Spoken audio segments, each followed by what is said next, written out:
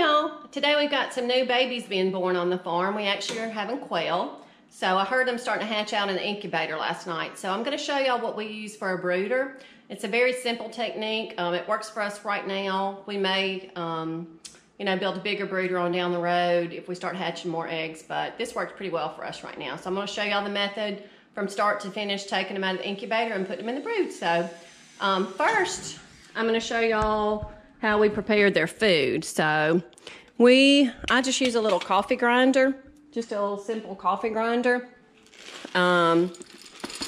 We use game bird starter mix for their food, and you just have to kind of grind it a little bit to pulverize it. They can't eat those big pieces of game bird food, so I just kind of pulse it a little bit on the coffee. Okay, just enough to kind of get it kind of ground.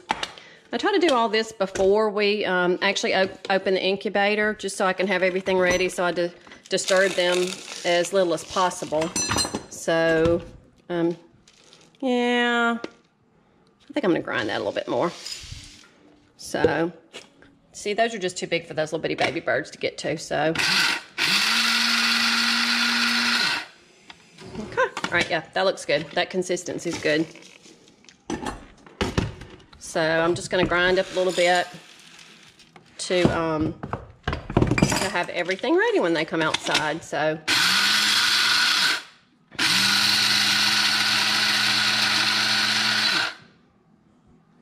you could probably use a food processor or maybe even a blender if you don't have a coffee grinder. This is just what we have, so this is what we use. So. Okay, so our current brood box is actually just a 45-gallon Sterilite box. Patrick cut the top out and used some pieces of wood to secure some wire to the top. So he cut out the bottom to the Sterilite container. And he made a wire mesh bottom. Attached it to some wood frame, and he added this PVC pipe after doing that, just to lift them up off of the ground. It helps keep them cleaner, helps keep the bottom of the cage cleaner. And we actually just used whatever we have. These are actually feed bags. They work really well to catch some of the droppings from the birds, and then when we clean out their brood box, I can take this and put in my compost bin, and I'm good to go. So and I'm going to put some blue paper towels, some shop towels on the bottom of that. For the first week anyway, the birds really don't need to be walking on that wire mesh. So I'm going to use these blue shop towels and layer the bottom of that. So I'm going to go ahead and do that. I'm going to get the water ready, and then I'll go get the birds. So I learned a lesson the hard way by the as far as the water temperature for the birds. You can't just run their water just cold out of the tap, because you'll kill some of them if you do that. They don't like their water being really cold. So it needs to be lukewarm. They prefer a temperature of 99 degrees, between 95 and 100 degrees. And you don't want to just give them cold water. Let's see.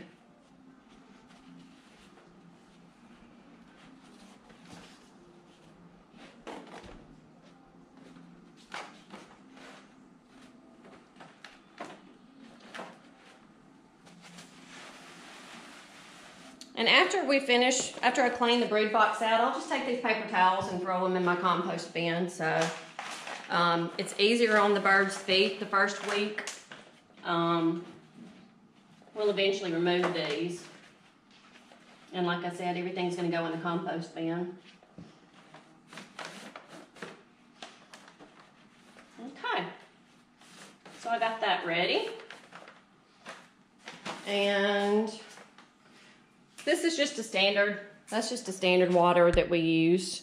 I do have some room temperature water that I'm going to put in there. I'm going to go ahead and put that in there and get everything ready to bring the birds out. Okay, so the first thing I need to do is make sure that there are no eggs that are pipping. Make sure there's no little birds that are starting to try to break out of their shell.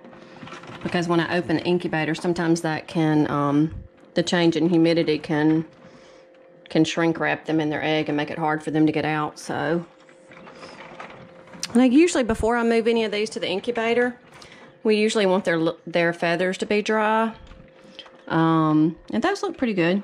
Those have been in there for the day since this morning early. So I'm gonna go ahead and get them out. I'll try to do it as quickly as possible just so I don't change the humidity and the temperature in there very much. So, all right, let me put this down and get them out. Okay. All right, little babies, let's get y'all out. Oh, they're gonna go gangbuster.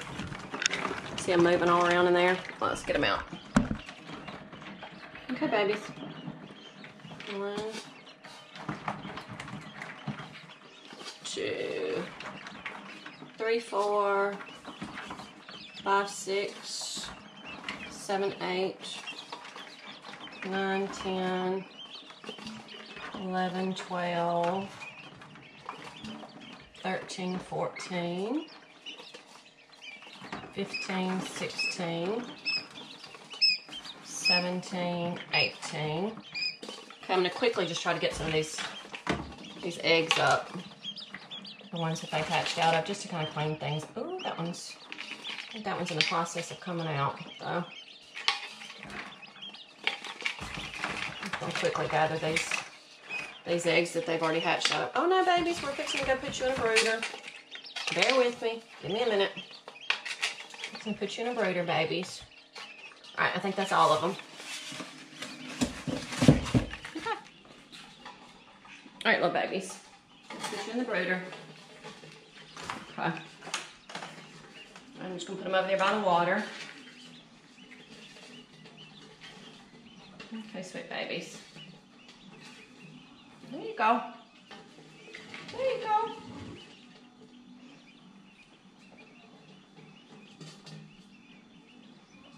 Okay.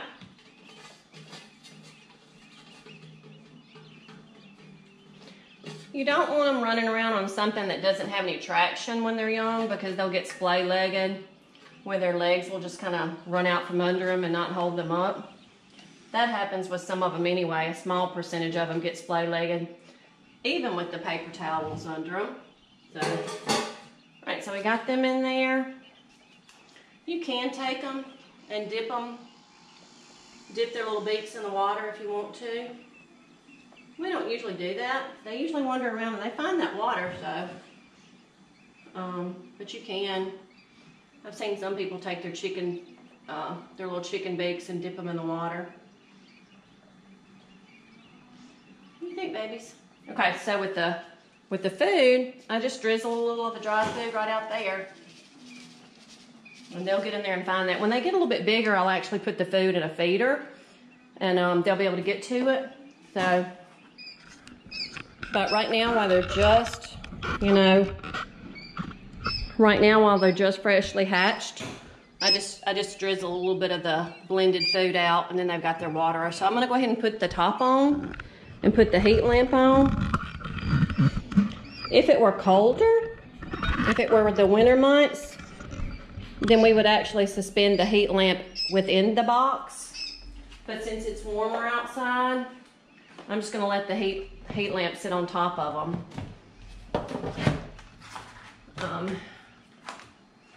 I'll come out with my little thermometer, my little temperature gauge, and see what the temperature is.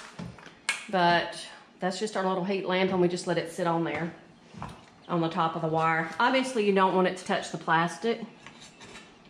You need to make sure it's secured. Not gonna blow over and touch the plastic, because it'll melt a hole in the plastic, and then you'll come out here and that thing will possibly be sunk down in there with the birds. So so they've got their water, they've got their food, they've got their heat lamp. They're already starting to eat, y'all. They're already starting to peck at that food. Let me show you. See, they've already found the food.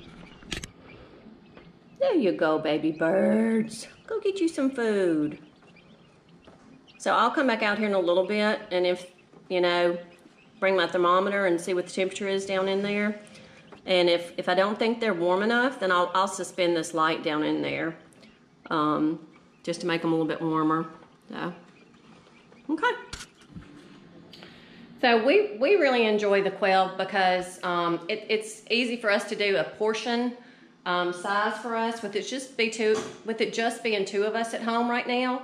You know, we don't really need a whole chicken to cook for us, so it's easier for us to not waste anything and maybe to not have leftovers, just to be able to pull out some quail to eat. So we also like the fact that they don't take up as much room as the chickens. To us right now, they're just an easier animal for us to raise for sustainability.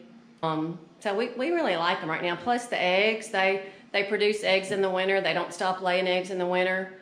We'll have another few days with those eggs in the incubator, letting them hatch. And then it'll start all over again. As soon as we start hearing the eggs hatching, we start gathering the eggs and putting them in the little turning tray. We go ahead and start gathering the eggs to get it ready for the next incubation time. So it's kind of a revolving process with us.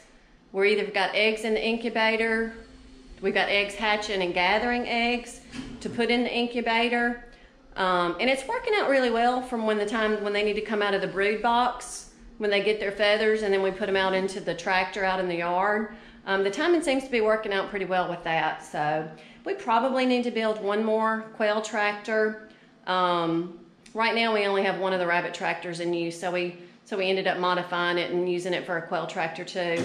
But when we have more rabbits bred, we're gonna need another quail tractor. So I don't have anything negative to say about the quail. We love the way they taste. We love how easy they are to take care of. My favorite way to eat them personally is on the grill. But you can cook them any way you cook anything else. You know, just play with the recipes and see what your preferences are. So, oh, let me go show y'all the rabbits. We got some baby rabbits too. So let's go look at them. Patrick's working on the Bronco, getting the fenders put on it, so he's excited about that.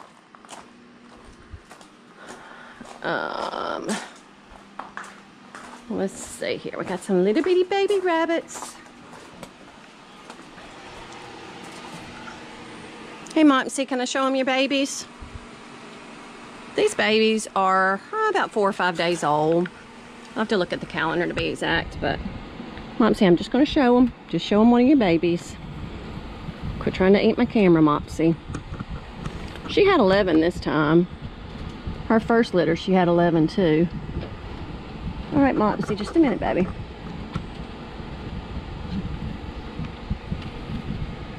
There's a little black one. So, they're cute, cute, cute. All right, Mopsy, I'm not gonna mess with them. Okay, all right, I'm gonna put you back up. You can go back in there. All right, I'm gonna leave you alone. There's Reba. We actually weaned Reba's last baby yesterday, so they're all out in the tractor. Most of them have been in the tractor, but the last one got weaned yesterday. All right, we're trying to eat my camera, baby girl. Hey, Lou. What you doing, baby? Hey, baby Lou. So the nasturtiums are a wonderful companion plant. They help keep pests away. And you can also eat the flowers and eat the leaves, so. Oh my gosh. I've got some tomatoes getting red. I've never had red tomatoes June 1st. Boo! We got some ripe tomatoes. They're gonna be ripe. What you think, Lou? I know, Boo. So these 25-gallon grow bags work really well because you can put more than one thing in there. I've actually got a shishito pepper, a jalapeno, and a nasturtium. And that is an indigo cherry tomato that my husband's boss gave us. So, hey babies. Now you do have to be careful with those heat lamps. It can catch hay on fire. It can catch your barn on fire. I had a coworker that actually had one in her doghouse and it burned her house down. not the doghouse, it burned the house down. So you gotta be careful with those heat lamps. So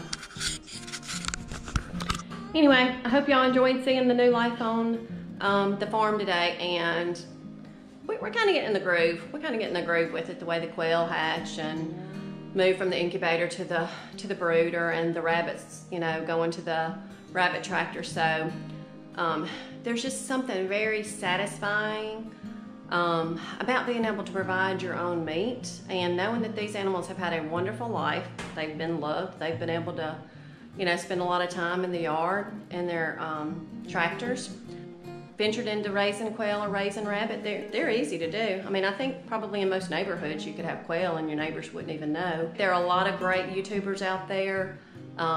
Living Traditions Homestead with Kevin and Brooke, they are who we've learned a lot from about rabbits. So check their channel out. They've got a wealth of knowledge. So if you're inspired to just get started, then do some research, and you got to start somewhere. So, and we will catch y'all later.